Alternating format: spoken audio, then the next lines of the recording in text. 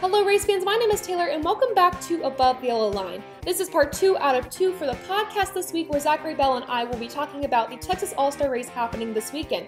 We go over our picks, who we think will race their way in, who we think will win the fan vote, and who's going to win the whole thing. We also are going to talk about some changes that might be happening in the Fox broadcast booth as Jeff Gordon weighs his options between a higher role at Hendrick Motorsports or the booth. So we're going to speculate a little bit about that and what that means. So without further ado, let's get to it. Let's move on to this weekend with the Texas All-Star race, which Zach, I know, is very excited about. So we'll get to that. There's a lot to break down here because honestly, there's also no secret. I've said this a lot this episode, but no secret, it's confusing. I've looked at this maybe like 6 to 10 times. I know Zach has looked at the format quite a few times. I'm not going to try to explain it because it's one of those things where I think we're all just going to have to kind of sit and watch it play out for us to understand the rules. But I'm going to have them up on the screen for you here so you can read them, try to make sense of them yourself. If you understand it, please let me know how this works because I am lost. I mean, I get the field inverts and everything, but it's a lot to pack into one race. But we're not really going to focus on that per se. We're going to focus on the talent, the all-stars. We're going to focus on the drivers trying to make their way in, the fan vote, who we think is going to win this. So to start, I have some questions. Up for you is the lineup for the All-Star Open based on owner points.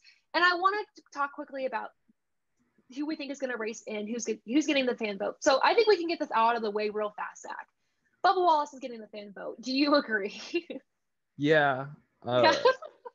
It'll be interesting if he wins one of these segments to see who technically gets the fan vote, right? Right. Like, I'm pretty sure last year Clint Boyer got the fan vote, and NASCAR was trying to tell us like, oh no, he won the vote. Like, no, Bubba Wallace won the vote, and then he ended up wrecking out with Michael McDowell. So yes, yeah, Bubba Wallace. Right. As long as Bubba Wallace doesn't wreck his car, he'll be in the All-Star race. I have no doubt about it. Yeah, I think his fan base is so strong. And if you compare it to the others he's trying to compete against going into the All-Star race, there's no question he's going to do it. I do think he could have raced his way in, and probably he might. I think he can. We've seen it before. 2019, correct? Yep, 2019 at Charlotte. He raced his way in, and he has an emotional moment with Ryan Blaney in the garage afterwards. I love that. For those of you that remember, this is a time where there were rumors about RPM shutting down. And them selling the team or something, and Bubba being out of a ride. A highly emotional time, of course, for Bubba. Something we're used to with him, I feel like, is highly emotional moments, and that's not being critical, but it's true. Yeah. And I'm going to the race. Like, I want to see Bubba in the race. Maybe Bubba's not an all-star in the same definition as like Chase Elliott or Kyle Larson is, but he's a star of the sport. People pay to see Bubba Wallace race. If people pay to see a particular driver race, large amounts of people pay to see a particular driver race. That's how you define all-star for me in NASCAR. It's a fair definition, I would say. Yeah, I think I expect him to do decently. I know he's on a different team, different manufacturer than he was at Richard Petty Motorsports, but a lot of the big question around this, and I'm going to say this multiple times through the rest of the video, is what would you do for $1 million? And we're going to see a lot of these teams keeping in mind your car has to make it to the All-Star race. Do what it takes. And with that segueing into what drivers we think will race their way in. We mentioned Bubba Wallace. If anything, he'll probably race his way in. If not the fan vote, and even then probably has a good potential. Zach, I want you to mention your 3 drivers here because there are 3 drivers that are able to race their way in based on winning stage 1, stage 2, and the whole thing as a whole. Who do you think is going to put their car in the main event? So my first one's the low-hanging fruit. It's Tyler Reddick. Like, he's on the pole. Yeah. And I don't know how much you want to talk about like the actual racing products we expect, and like, does Texas even deserve this all-star race and stuff? We'll talk about that in a second. But like, based off of what we've seen how Texas Motor Speedway recently, it's gonna pay to do well here. Not to mention the guy finished second here last year. RCR won the summer race with Austin Dillon, 1-2 finish for RCR. On the pole at a track where it's really hard to pass it, and an aero package where it's going to be even harder to pass it. A one-groove track, starting on the inside line at row 1 is probably the biggest benefit you can have. So Tyler Reddick is someone who stands out to me. The next person is Daniel Suarez, and he's looked relatively impressive on some of these mile-and-a-half tracks. I flash back to Atlanta. Very, very different than Texas, of course, but, I feel like, Trackhouse being an RCR affiliate, right? If we're going to talk about how RCR's clicking, RCR's clicking. They're looking really good, right? Mm-hmm. You mentioned them earlier. Trackhouse is obviously going to be a benefactor of that, as is the person who is my final pick. And this is a bit of a homer pick, but it's the All-Star race. So if you're ever going to go homer, it's now or never, right? Right. It's Eric Jones and that famed 43, that sweet 43. Also someone who receives the benefit of better performing RCR cars is Eric Jones. So I'm not gonna put it past Eric Jones. I think, we kind of had like a draft pre-show as to like taking turns. And the Yep. thing about Eric Jones is, I would argue Eric Jones is like a top 3 talent of drivers in this field, right? Of the Yes. open field. Maybe the most talented outside of Tyler Reddick, probably right there with Reddick and Cindric, right? So the question for me is the equipment. I Yeah. think Eric Jones can put himself in a position to win stage 3. That's segment 3rd. It's only a 10-lap segment, and guys are going to be racing hard. And the thing is, if this package is very, very similar to what they run at Daytona and Talladega, Eric Jones is a very, very good and very underrated super speedway racer. His first He cup win is. at Daytona. So I wouldn't be surprised if Eric Jones, throws a little spice on there and just gets it in. Spices things up. Yeah. Yeah, tribute to Bubba Wallace when Bubba got that 43 in it at Charlotte through like sheer grit and determination, basically. Pretty much. I mean, I expect Eric Jones to do well. Like we mentioned, yes, we did do kind of a draft pick. Make things a little interesting here. I would have also picked Tyler Reddick, no doubt, and Suarez. No doubt that Eric Jones will do well. But here's the route I chose. Like I said, what would you do for $1 million?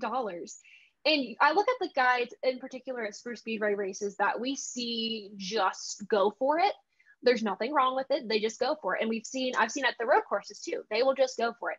The 2 drivers for me that I feel like could race their way in based on sheer grit, determination, and I want that money, Ross Chastain, and we have Ricky Stenhouse Jr. I think for me, if you're going off of like, I will do what it takes, those drivers have that mentality to me, like nonstop every single weekend.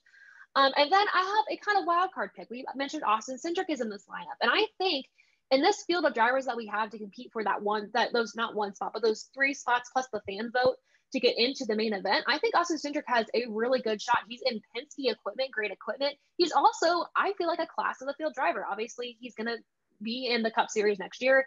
Xfinity Series right now. He's really good in points. Is he leading in points in the Xfinity Series? Xfinity Series points. And here's another thing to think about too. If Bubba Wallace were to race himself in, who is someone that could be the second highest vote getter? And I think Austin Cindric's a very legit contender. That is true. Being the reigning Xfinity Series champion carries a lot of weight. Exactly. Penske carries a lot of weight. You don't see a lot of guys from Penske in this race. So, I mean, him, I would think, will be up there.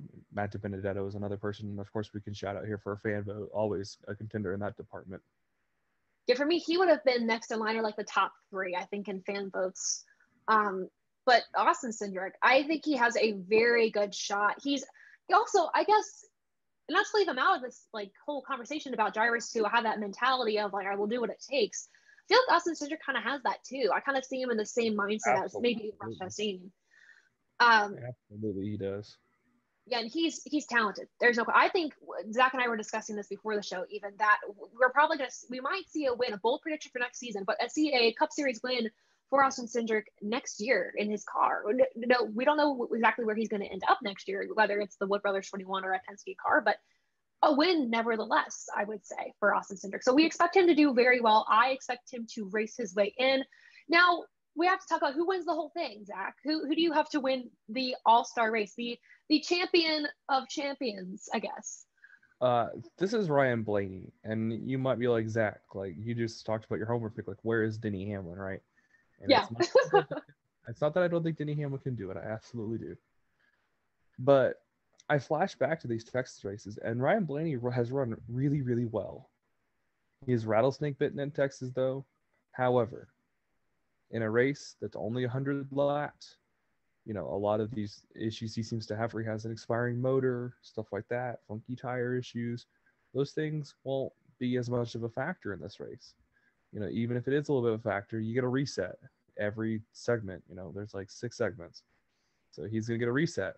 And those things alone, like, I mean, if he's there in the final stage, if he's in the top like 6 or so, that final stint, 6 or 8, he's gonna have a shot to win. And I think we're gonna see a trend where the All-Star race is gonna be taken over by young drivers.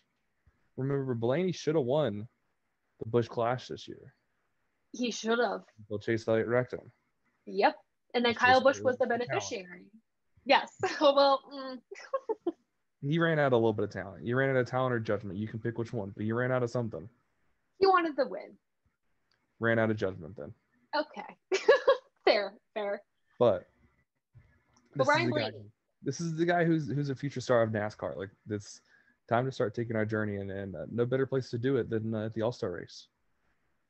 I've argued this off screen, but I think Ryan Blaney for me is the people's driver. I'd love to have a conversation about this at some point, but he's so good with the fans and the organizations he benefits, the fight for cure for Alzheimer's, and just everything he does. The Glass Case of Emotions podcast, he's so vital to the sport. I don't know if a lot of us really think about it or realize it with Ryan Blaney, but he's just, I don't know, he's so good with people. And I think for NASCAR, having a driver that's so beneficial to the sport like that, and maybe he doesn't have maybe the like insane amount of wins to maybe back that up. And we look at the guys with wins to have them success in the sport, but it's also what you do outside the car.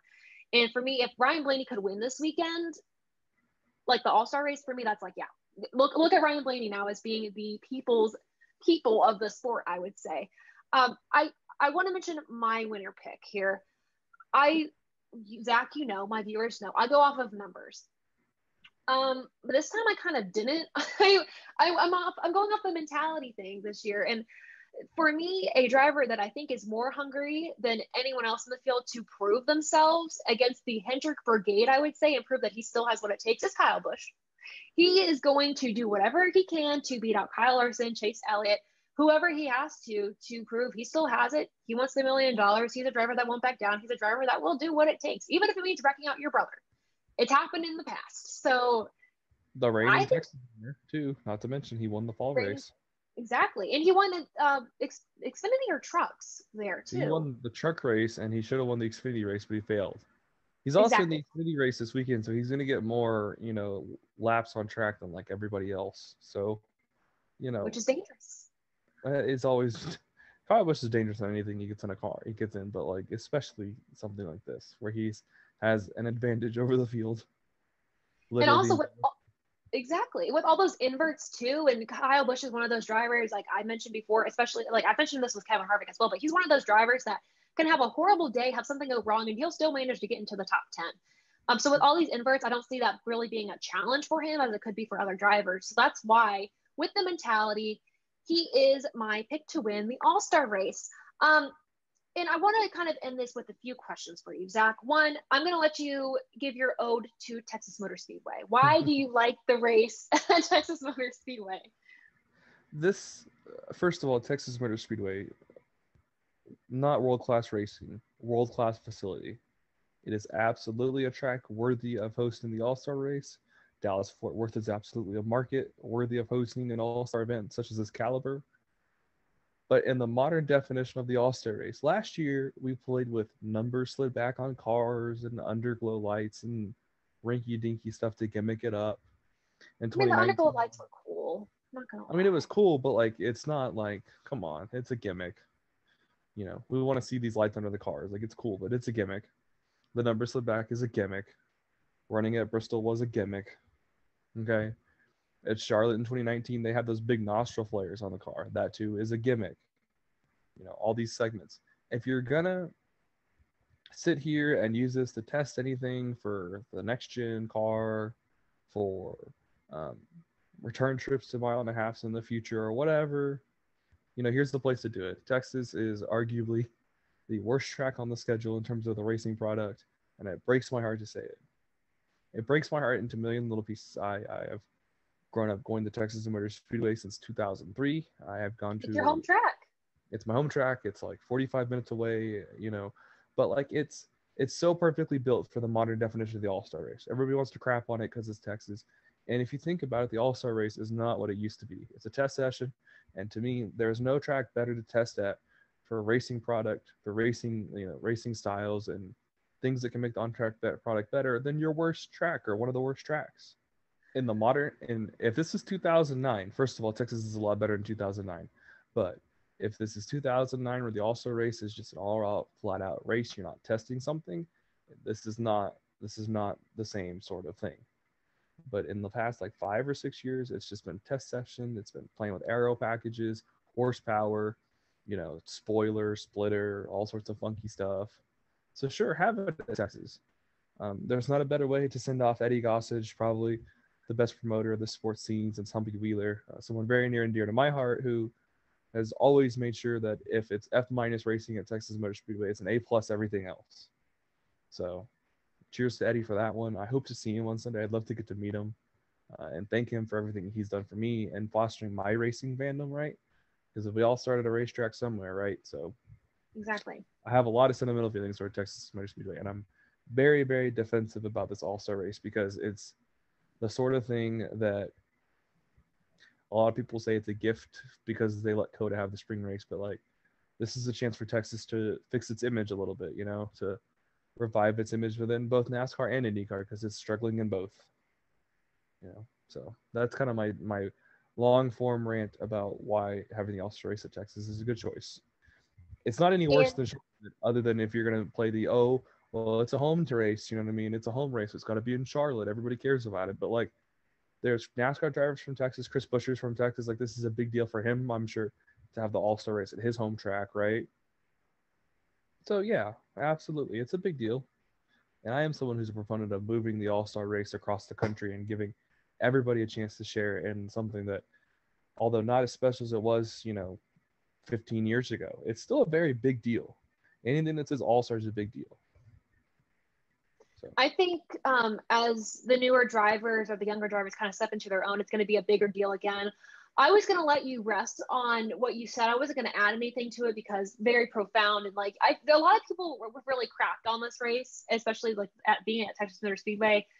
Not going to lie, I'm one of them. But I do like what you left off with, moving the All-Star race kind of across country. You meant like rotating it, right? I want to make sure I get this correct. Right, okay. Right. Like, I don't think we know the exact details of the contracts of the All-Star race, but I imagine it's at SMI tracks. Most SMI tracks are in All-Star worthy markets: Atlanta, Texas, Las Vegas, Charlotte. Yeah, and so I don't know if it's an All-Star worthy market or like Sonoma necessarily, but like, those other ones are like they can rotate between the Bristol's an All-Star worthy track because of its history, right? If they ever get the fairgrounds back in Nashville, that's an All-Star worthy market as well. So, moving it is good, because I would never ever get a chance to see an All-Star race in my life.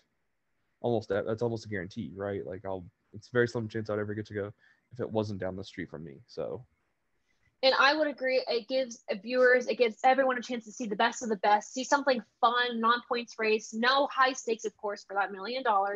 But I also think moving it around too, and I mentioned this in my last video or 2 videos ago, is also if you keep the All-Star race in the championship race, especially, we won't dive much into that, at the same track, you're going to probably see the same winners. Now we have the inverts and everything to mix things up, but if you mix the track around, it gives different people a chance to attend an All-Star race, as Zach said, and B, it gives more drivers a chance to win at the track. Let's say they're not good at Bristol, but they're good at Texas. They're probably not going to win the Bristol All-Star race, but they have a chance to do it the next season at Texas. So that is my take on it. I want to mention 2 more things before we close the video out. Speaking of the All-Star race, we have an All-Star piece of news. Jeff Gordon talked about his time in the broadcast booth. And we all know that NBC is taking over the broadcast time after Fox airs their last race with the Texas All-Star race. First off, I kind of want to ask real quick, are you looking forward to that? But then the piece of news with this is Jeff Gordon is considering potentially leaving the booth to take on a higher stakes role, not a higher stakes role, but a higher up role at Hendrick Motorsports. And there's speculation like from fans, obviously this is a Jeff Gordon decision. The fans do not make this for him, but should he take it? What should he do? But also, what does this mean for the booth and the broadcast in general? I want to keep this very brief because this is very new developing news. I don't want to speculate on it too much. I mean, I won't speculate on it, but like if I'm Jeff Gordon, right? I feel Yeah, like Jeff Gordon's awkward in the booth. It's a very awkward. It was awkward when it was him and DW and Mike Joy, and then it was awkward when it was him and Mike Joy, and now it's awkward with him and Clint Boyer and Mike Joy. So if I'm Jeff Gordon, I'm backing out, and I am taking my chances at Hendrick Motorsports because that's the real long game, right? You know, right. taking over having a high stake role at Hendrick Motorsports. That's the thing that sets your kids up for life. You know, that's the thing that sets your grandkids up. You know, and giving them a chance to almost guaranteeing them a career in NASCAR if they want it, right? That's the sort of thing Jeff can do here. As for the booth, in terms of like Fox itself, and I'll touch on NBC in a minute. Um, I would like to see Larry Mack come back to the booth. I don't know if Larry Mack wants to travel. We know he's our adopted grandfather. We've adopted him as our grandfather on the show. But if We have a deep love for Larry McReynolds.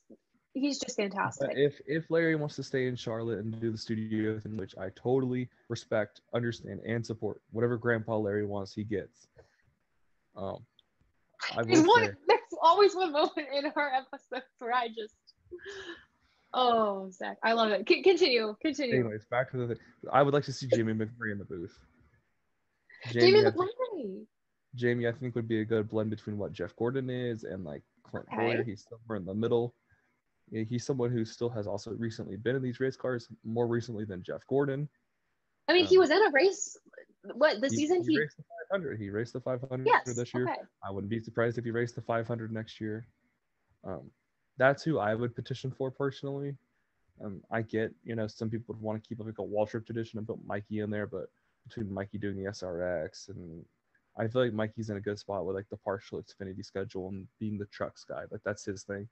I would leave him there. Jamie doesn't have a thing yet, really. And he's good in the booth. If we're looking long term, I really want to think about Kurt Busch, but that's like total speculative stuff. But right. And I think for the booth, if we're looking at it, I also kind of question Clint Boyer's role in it. And obviously, there's nothing like he's going to stay, he's going to leave, he's probably going to stay. But I think the dynamic Jeff Gordon and Clint Boyer had to start with was great. It was fun, it was playful. And now it's kind of, it sounds stale and it's kind of too much. You feel like there's a constant yelling at the TV, talking over each other. When Clint Boyer tends to talk to the drivers, there's a lot of overlapping. And I do love Clint Boyer's personality in the booth. I just feel like they don't have the right combination right now. And I do think that Jeff Gordon, not making the decision for him, obviously, but like I think having a higher role at Hendrick Motorsports would benefit him and also the sport. You see the post-race pictures of him with drivers and like Hendrick Motorsports, and he'll be like hugging him and talking to Mr. H. And I'm like, I think that's where he kind of wants to be. Here's something else I want to say, and I'm sorry if I cut you off, but no, go ahead. When Jeff's in the booth, when it's the 3-man booth, and call it whatever you want, but like let's be real, Clint Boyer, Darrell Waltrip, they're like loud, boisterous, like bush beer drinking, rednecky sort of dudes, right? Yeah. And like Jeff is not that. Jeff has never been. And I feel like Jeff tries to be something he's not in the booth because he thinks that's what people want. Because he knows how much we love DW and he knows how much people love Clint Boyer. No, Jeff, I want you to be Jeff. I want you to be, the Wonder Boy, like this cool, calm, and collected, the guy who can go host SNL and then go, be the, West Coast swagger element to the booth. You know what I mean? Don't be redneck Jeff. Redneck Jeff is uncomfortable and weird. I'm just being honest with him. Like, no, and I appreciate that. It is, as a viewer, I would agree it's a little awkward. There's a lot of things that are like kind of pushed. A lot of things that you're just uncomfortable a little bit as a viewer. So I would agree. So we're gonna wait and see. Obviously, there's not going to be news yet. I don't expect news anytime soon. But it was just posted today as a question from, I believe Adam Stern was the one who kind of released that on his Twitter page, breaking that a little bit, and then it went around Twitter and everything. So it's very new. So we will see what happens. We will also see who gets the $1 million. The ASR Open race is coming your way Sunday at 6 p.m. on FS1. And then the main event, the All-Star race, is Sunday at 8 p.m. on FS1. It is not a points race, but a fun time. And it begs the question, the $1 million question, literally. And the final time I will say this, hopefully, What would you do for $1 million? So Zach, we're going to close this out on a very fun question for you. You're in a car, you're racing against Kyle Busch, you're racing against Ryan Blaney, you're up to that caliber, you're a really good race car driver, Zach. And the question I'm going to ask you is, I'm curious, what are you willing to do for $1 million? What would you be willing to wreck out your mom, willing to wreck out the fan favorite, Chase Elliott? Listen, I'm definitely wrecking Chase Elliott. I do it for $20. I do it for free. Let's not get that. As long as I get the guarantee he gets out of the car, okay. I'm wrecking Chase Elliott for free $99. If it's my mom, first of all, now I interpret this question in one way and one way only. It's, would they wreck me? Yep. And would my mom wreck me for $1 million? I'd say probably. So my answer is yes, absolutely, I would. I can't guarantee I'd be able to do it, but I would absolutely try to. So here's I'll give you a little bit of an answer before we close this out. I would not wreck a family member to win $1 million because they probably share it with me. However, if it was Kyle Busch or someone else in the field, no strings attached, like no family members, whatever, I definitely would. So long story long, you do whatever it takes. I'm a little cautious. We'll see how this plays out. What will the drivers do? The question will be answered this weekend. Even though it's not points, like I said, it's still fun. So make sure you watch this weekend on FS1, the NASCAR Cup Series at the Texas All-Star Race. And with that, we are done. Thank you all so much for watching Above the Yellow Line, the show where we talk all about the NASCAR Cup Series. Before we end, Zach, do you want to mention anything to the viewers? Want to close it out? Do your usual close that you do? Yeah, sure, I'll do my usual close, but of course, everything going on at Racing Refresh, Dipstick Debates is making its triumphant return after the All-Star race. If for some reason somebody who's at the All-Star race, A, listens to the show, and B, recognizes me, I would love to say hello. I will also wreck you for $1 million, but that's okay. So, if anybody wants to come meet me, hang out, link, whatever, I'll be there on Sunday for sure, hopefully Saturday. Other than that, of course, my usual sign-off, we get it now. It's, I want to thank my parents for supporting my NASCAR addiction, my mom and my dad. Without them supporting it every week, some weeks more difficult than others to watch races, including this weekend. Yeah, thanks.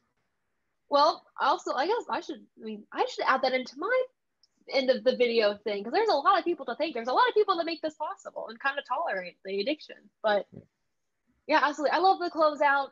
You know where to find Zach over at Dipstick Debates. Now, where to find me? You can follow me on my Twitter page for race day coverage and daily updates from the world of NASCAR and beyond.